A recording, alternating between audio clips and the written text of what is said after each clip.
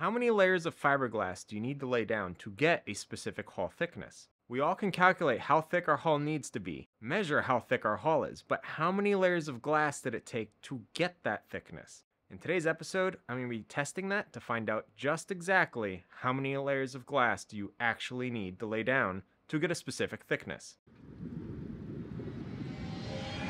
So I came up with a way to test this that seems pretty simple. So I'm going to make test pieces that are 12 inch by 6 inch. So each piece covers half a square foot. And then we're going to laminate up one that is 1 layer thick, another that is 2 layers thick, then 3 layers thick, and then 5, and then 10. My goal is that from this we can then figure out not only what is the thickness of 1, 2, 3, 5, or 10 layers, which gives us enough points that we can then plot and fill in the rest of the holes, as well as figuring out the weight of each thickness. So each piece that I'm making is half a square foot, which means that from this you can calculate the square footage of your project and then its thickness, and then figure out what the weight is. Now from a Google search, 1 cubic foot of fiberglass weighs approximately 96 pounds. So that means that every inch of fiberglass should weigh about 8 pounds. Now by doing this test, we can then compare ourselves to the Googled answer of 96 pounds per cubic foot, because we can extrapolate from this test what 1 cubic foot of fiberglass would weigh in our exact build. But more importantly, how many layers of glass does it take to get to any thickness that you need?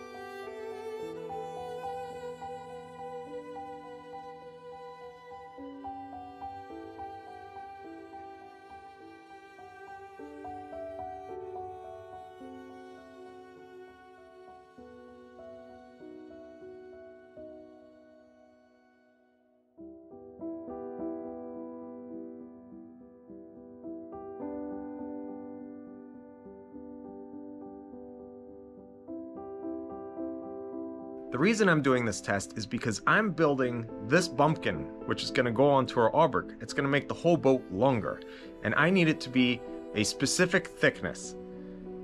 I don't know how many layers of fiberglass I need to lay up to get that thickness. I've done a quick Google search and found that 1 cubic foot of fiberglass weighs 96 pounds and is roughly about 0.04 inches thick, roughly. Sort of. So from that, I've then run some basic math, and I think I need to do about 9 layers of cloth to get the thickness that I want on this. But I don't know, and I want to make sure that I'm building this to the actual specifications it needs to be, and not just what Google told me. So that's where we're going to be doing this test, and from this test, we can then extrapolate any value we need using these numbers. Now, if you're doing a project, all of these materials are from Total Boat. The biaxial cloth that I'm using, that's from Total Boat. The resin, that's the polyester resin from Total Boat. So if you're going to be doing a project, these numbers will apply to you if you're using those exact products. And then you don't have to do this test because there's no guesswork. I already did it for you. Now, if you're using a different company's product, you want to do the test because even though 1708 is a standard cloth, Over the years, I've used 1708 from a couple different companies, and every single one is very different. They go on thicker or thinner, they look thicker, they look thinner, everything's been different. So if you're doing a project and you're using a different company's 1708, I would carry out this test as well. If you're using Total Boat, here's your answers. I did the math for you. All right, the results are in, and I must say they're rather interesting for a special, like a little personal reason. So I always like looking at why units exist the way they are. And the imperial system is a conglomeration, is a nice way of putting it, of units that exist for uses, not so much for measurements in reality. So, or for measurements on like a scientific state. So like every measurement has a structural, like a physical, tangible reason for its existence. Like a big one is inches. You'll see down on tape measures, they'll go down to the 64th of an inch. They don't go less than a 64th. Now, who needs to measure 1/64th of an inch? Like, why? And a really useful reason for that is when you're doing woodworking and you're gluing up multiple boards. The glue line between the boards is 1/64th of an inch if you do it right. So that means that if you have 65 boards that you're gluing up together, you have 64 glue lines between them. It's now going to be 1 inch bigger than you thought it would after you glue everything up. So just little things like that. It's like, oh, that's the use of this weird, obscure, random unit. So when I was going through all the math and like doing the calculations for these pieces of fiberglass, I found I didn't see much of a pattern with the metric one, because the metric one came out that each layer of fiberglass is about 1.1902 millimeters, something like that. It's like, okay, cool. Writing it down, moving on.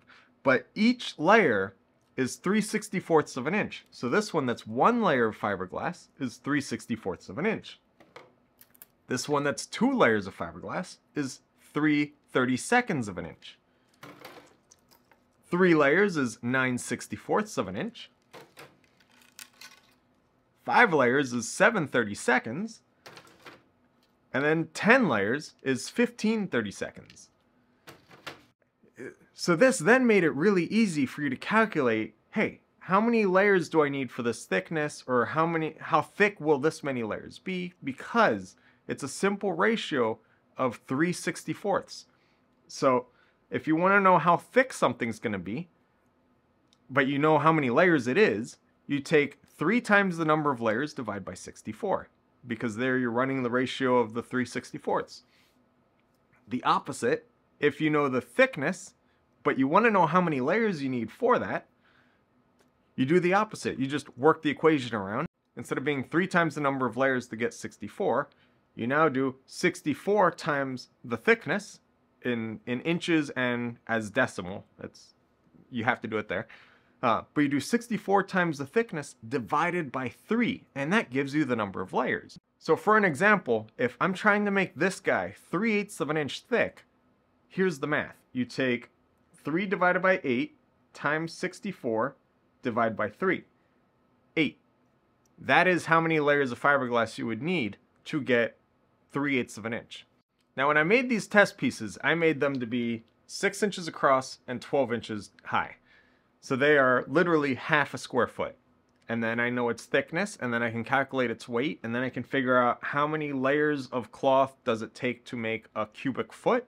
And then this is half of a cubic foot, so its weight is then doubled. So all that math comes out to mean that my actual work comes out to weigh 90.112 pounds per cubic foot. So it's actually a little lighter than the theoretical value for fiberglass, which, I mean, we're off by 6 pounds on a cubic foot. Like that's a ton of fiberglass.